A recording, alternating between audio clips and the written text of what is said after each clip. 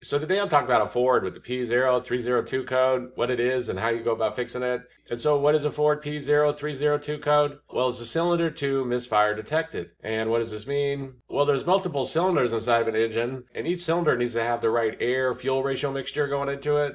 And this is done with the fuel injector and the air intake. And then the spark needs to happen to set all this mixture off so that the cylinder is working properly. And when you get a misfire, there's something's gone wrong with this. Either the fuel's not going in correctly or the spark's not happening correctly. But there's some kind of issue with that, and it's going to need to be troubleshooted. Know why? And different cylinders will give you different codes. So for example, a P0301 would be cylinder number 1.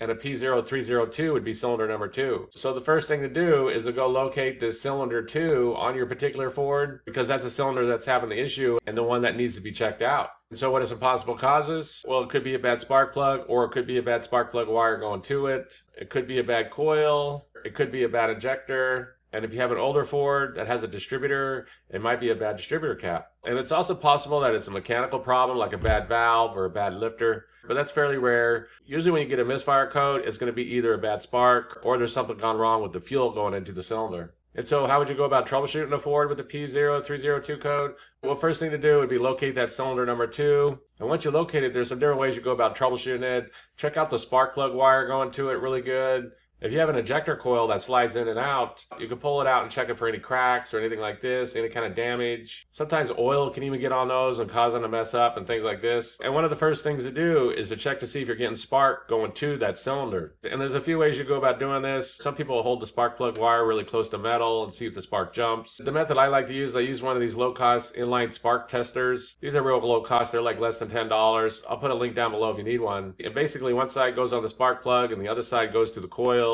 And then you start the engine, and if you're getting spark, you'll see the spark inside of here, and then you know you're getting spark. But the first thing to go and do is check and be sure that you're getting spark. If you're not getting no spark, then check out the spark plug wire. If you have a coil pack, it might be having an issue. If you have injector coils, you can't swap it with the one next to it and just to see if the problem follows. So for example, you can swap it with cylinder number 1, and then you could clear the codes. And then if you get a P0301 code, then you know that injector is bad and needs to be replaced. But the first thing to go and do would be to check for spark. You can also remove the spark plug and be sure that it's good, especially if the vehicle has a lot of miles on it. It might just be time to change out those spark plugs. If you're getting good spark, then the next thing to go and check out is going to be the injector. And again, there's some different ways you go about testing these injectors. One thing to keep in mind with these injectors is the wiring going to it. If anything goes wrong with that, then it would cause the same symptoms as a bad injector. But there's some different ways you go about testing these injectors. You can swap it with the one next to it and see if the problem follows. If you have a multimeter, you could test them for resistance, which is basically ohms. You set the meter on ohms and then you check to see what it is.